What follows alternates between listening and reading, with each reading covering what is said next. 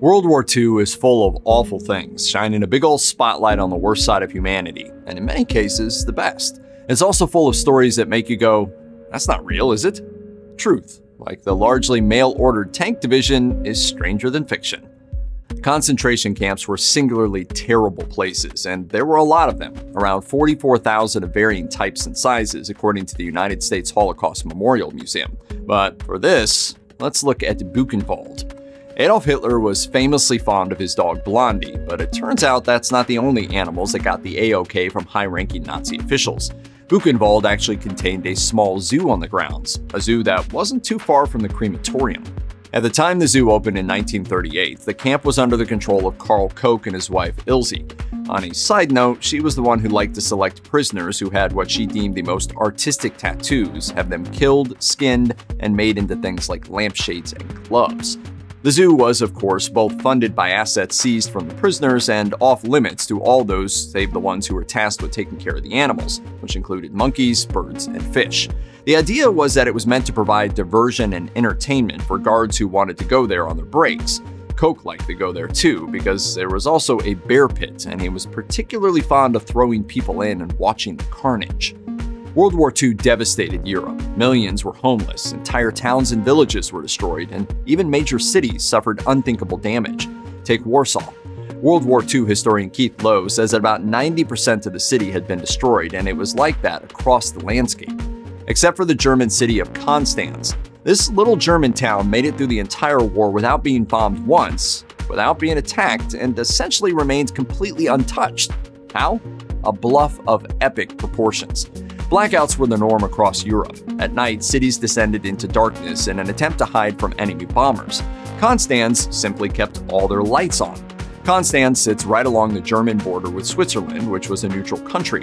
When they noticed that the nearby Swiss town of Coinslingen kept their lights on, confident that they weren't going to be targeted by either side, the whole town of Konstanz sort of collectively shrugged and said, "We can do that too, actually."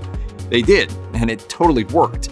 The ancient city was never attacked by Allied bombers who thought they must be Swiss because no German town would be crazy enough to keep the lights on. It's easy to assume that the American military was a well-oiled machine that was super prepared for the inevitable entry into World War II. The country had a ton of time to prepare after all, but that wasn't the case at all, as General George S. Patton very quickly learned. First, let's point out that Patton was among the era's ultra-rich. He had family ties to George Washington and English and Welsh nobility. It also didn't hurt that he married into a massive industrialist family. That meant that he had the personal wealth to outfit his own armored tank division, and he absolutely did, by ordering parts and supplies from the widely popular Sears Roebuck. At the time, Sears Roebuck was the country's largest retailer, and it's a good thing too. When he was placed in command of the 2nd Armored Division, they didn't have anywhere near the gear they needed to head into battle, so Patton ordered everything from tools and replacement parts to wash basins from the mail-order catalog and told them to send him the bill. He never revealed how much it all came to, but he financed it all himself. Bombing runs might usually have a target that needs to be destroyed, but on January 30th, 1943, Royal Air Force bombers headed out with another objective in mind. They wanted to get on the radio. The day was a significant one because there was a whole host of events planned to celebrate Hitler's 10 years in power. At the time, the German public still kind of thought that the Luftwaffe was going to protect them from serious Allied attacks from above. But the No. 105 Squadron proved just how incorrect that was by buzzing Hermann Goering as he gave a speech hailing his great Führer. The British knew exactly when he was going to start his speech, and more importantly, they knew it was going to be broadcast across Germany. So they sent 2 aptly named de Havilland mosquitoes to buzz by Goering and the Nazi broadcasting company, providing background music for his speech. Audio text cut the feed, but epically, they did the same thing to Joseph Goebbels a few hours later. One of the bombers was shot down as they headed for home, but the whole incident led Goering to rant, "They have the geniuses and we have the nincompoops." By the time Sir Adrien Carton de Villiers headed out to the front lines of World War II, he had already plenty of experience under his belt. He'd served in the Boer War and World War I, and he'd suffered some insane injuries. In addition to losing his hand and left eye, he'd also been shot in pretty much every place someone can take a bullet, including the back of his head, groin, and ear. He was hurt and sent to the same hospital so many times that he kept a pair of PJs there for his inevitable return. And that's no joke. During World War II, he was stationed in a few different places before things got real, and he got sent to Yugoslavia as part of a diplomatic mission. A plane was shot down, and he was captured and sent to Italy's Vincenziate Castle. The fact that they were just 200 miles from the Swiss border was enough to make the now elderly de Villars determined to escape, and he did, after he and his fellow prisoners dug a 60-foot escape tunnel through the castle's bedrock. He managed to stay on the run for 8 days until he was recaptured. Released a few years later, he went on to become Churchill's representative in China until he retired and passed away peacefully in 1963. There are hundreds of monkeys living on Gibraltar. They become so accustomed to and unafraid of people that using the words massive pest to describe them wouldn't be incorrect. They're skilled pickpockets, and they so strongly identify shopping bags with food that locals keep their groceries in their cars. But why are they there? That's an interesting story. For centuries, there's been sort of an urban legend that's very similar to the one told about the ravens at the Tower of London. This one said that if Gibraltar ever found itself monkey-free, British rule there would end. By 1942, there were only a few monkeys left. With everything that was going on in the world, no one can really blame Churchill for not wanting to take the risk of there being some legit truth to the old tale. So he issued a top-secret order to repopulate the island with macaques. And they did. It was only in 2005 that NBC News reported the mystery of where exactly they had come from was solved. DNA testing on Gibraltar's current monkey residents revealed that they had been sourced from both native locations of Morocco and Algeria. And yes, they're thriving. The idea that Adolf Hitler had an anti-Nazi half-Irish nephew named Paddy Hitler sounds insane, but it's absolutely true. And the more famous Hitler often called him his, quote, loathsome nephew. Paddy was the son of Hitler's half-brother Alois, who was working in a Dublin hotel when he met Bridget Dowling. They married, and William Patrick came along in 1911. Hey everybody, my name is Willie Hitler. Adolf Hitler is my uncle. He's gonna hook me up. Although Paddy spent some time living in Germany in the late 1930s, he and his half-uncle didn't exactly see eye to eye. He was working for Opel when, rumor has it, he threatened to come forward with the family's Jewish ancestry. When Uncle Adolf responded by insisting he become a German citizen, Paddy decided it was time to get out of Dodge, or Berlin as it were. By 1939, Paddy and his mother were living in the US, and Paddy didn't just write articles like Why I Hate My Uncle. He also enlisted in the US Navy and served in the war. Afterwards, they changed their name to Stuart Houston, which is admittedly better than going by either Paddy Hitler or even Bill Hitler. Bridget died in 1969 and Paddy in 1987, and Paddy did continue the family line with 3 sons. They, however, reportedly made a pact to never have children and end the Hitler line. They kept that pact. Boom. Boom in your face, Hitler. Blackmailed might be kind of a strong term. What Doris Kasselross did was to strongly suggest that if Winston Churchill didn't want her to go public with their affair, he'd take her back to Britain with him and make sure things went well. During World War II, Churchill was famously married to Clementine, who was often depicted as one half of a power couple. Rumors that he'd been having an affair were easy to discount, but in 2018, The Guardian reported that both photos and old interviews with his private secretaries had surfaced, confirming that yes, he had an affair with Lady Doris Kasselross. It went on throughout the 1930s, and they headed off to France together for some time alone. It was during that time that he painted several portraits, and that, it turns out, was a mistake. Churchill technically ended the fling at the onset of World War II, but it predictably wasn't over just yet. After spending some time in the US, Kasselross decided she wanted to go home, and Churchill was her ticket. When he went to the States for a 1942 meeting with Roosevelt, she showed up too, with paintings that proved her side of the story and ultimately got her a ticket home. The entire story was later corroborated by her sister-in-law, Caroline Delevingne. And yes, Churchill's lover was the great-aunt of model and actress Cara Delevingne. Surely the Nazis weren't working on building a Death Star, were they? Actually, it was 1923, and a Nazi scientist named Hermann Oberth proposed building a massive mirror and launching it into Earth's orbit. The idea was that it could be controlled by a crew who lived on an attached space station, and it could be turned to focus on points on the Earth's surface. Imagine it like a giant magnifying glass, humankind as the ants and Nazis as the bullies frying them on the sidewalk. News says that the plans were among the many documents that fell into Allied hands at the end of the war, and they were ultimately replicated and preserved in Life magazine. Oberth didn't forget about it either. He survived the war and was pushing his idea for more peaceful applications well into the 1960s. He believed that it could be used to control weather patterns, terraform deserts, and concentrate the sun's energy for optimal use as a renewable energy source. Oberth also insisted that his project was much more practical than just trying to get to the moon, and space mirrors were what NASA really should be concentrating on. Jeffrey Pike was a bit of a unique individual. According to The Guardian, when he couldn't find a school that was good enough for his son, he turned his attention to first mastering the art of trading stocks to earn cash, then used that cash to found an acceptable school. It's not entirely surprising, then, that the same mind was the one who came up with one of the most bizarre plans for the British fleet. He was trying to come up with a way to combat the German U-boats and reasoned this.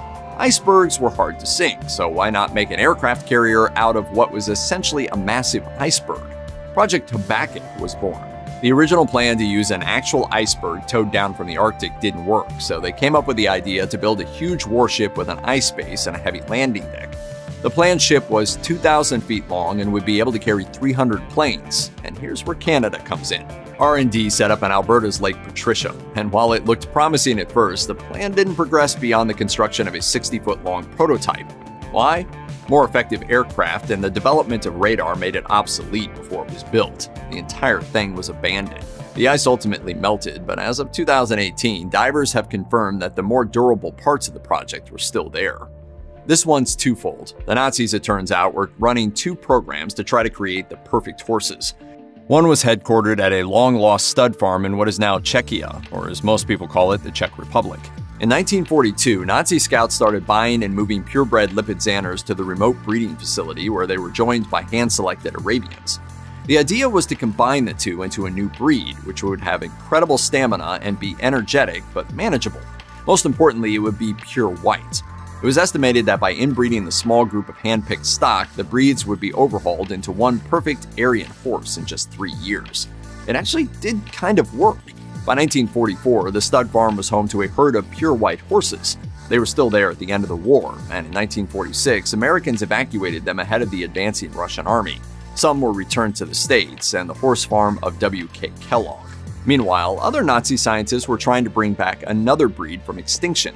Lutz Heck of the Berlin Zoo used animals like the Polish Konik pony to try to recreate extinct, once wild tarpons through careful breeding. Many of these animals were slaughtered and eaten in the post-war chaos, but the descendants of these so-called Heck horses are still around and can be seen living in small herds across Europe. Theresienstadt was unique among the thousands of concentration camps set up by the Nazis, in that it served a few different purposes. In addition to being a way station where prisoners were sent before being shuffled off towards their oftentimes very final destination, it was also used for holding specific groups, including World War I veterans and the elderly. It was also the concentration camp the Germans showed other nations to assure them that, nope, there's nothing shady going on here at all. It really started in 1944 when Denmark wanted to know what was being done with all their Jews. Theresienstadt got a makeover, which included newly paved streets, a playground, and 1,200 rose bushes. Even as 7,500 people were transferred to Auschwitz to make it seem a little more like the happy little community they said it was, and not like the prison camp it actually was.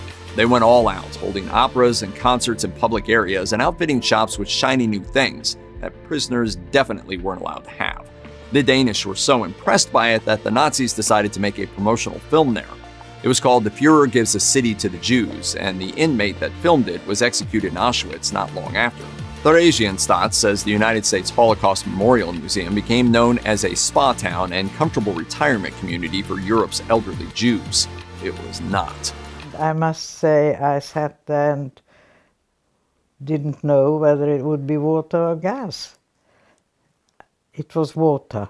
In 2015, the Telegraph reported on the presentation of the Légion d'honneur medal to 3,000 soldiers who helped liberate France from Nazi occupation. Among them was the British Bob Roberts, who had an incredible story of cheating death on multiple occasions, including the time when a sniper's shot just grazed his scalp instead of killing him instantly. Roberts was a diminutive figure. Standing just 5 foot 3 inches, he would have been exempt from service under earlier British Army regulations. And it's his height that made it particularly hilarious that he was sent to accept the surrender of the tallest man in the Nazi army. Yakov Nakin was listed often as either 7'6" or 7'3". In reality, he was probably 6'11", but regardless, he towered over Roberts as he searched him and accepted the surrender. Roberts later remembered that, yes, everyone there had thought it was funny, saying, "I didn't take a lot of notice of this guy at the time, but my mates who were watching the rest of the men saw this giant of a guy approach me, and I was aware they and the Germans were having a good laugh." The National Canine Defense League called it the September Holocaust, and they were talking about what was happening to Britain's once-beloved pets. It started with a 1939 pamphlet called Air Raid Precautions for Animals.